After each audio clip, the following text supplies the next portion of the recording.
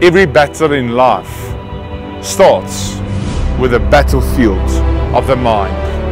Hi everyone, welcome you on TrendsetitTv, the Young and Rich show. Today we're talking about the helmet of salvation. And I want to challenge you to put that helmet on. Because everything starts here in your thoughts.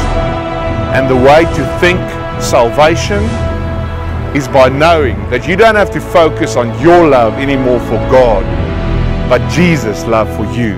That you know that you've got unearned, undeserved, unmerited favor upon your life.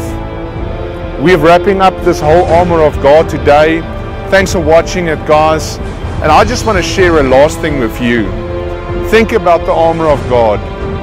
Everything that we have put on is in the front to face your enemy. You've got no protection in the back. Why? Know today that God has got your back in Jesus' name.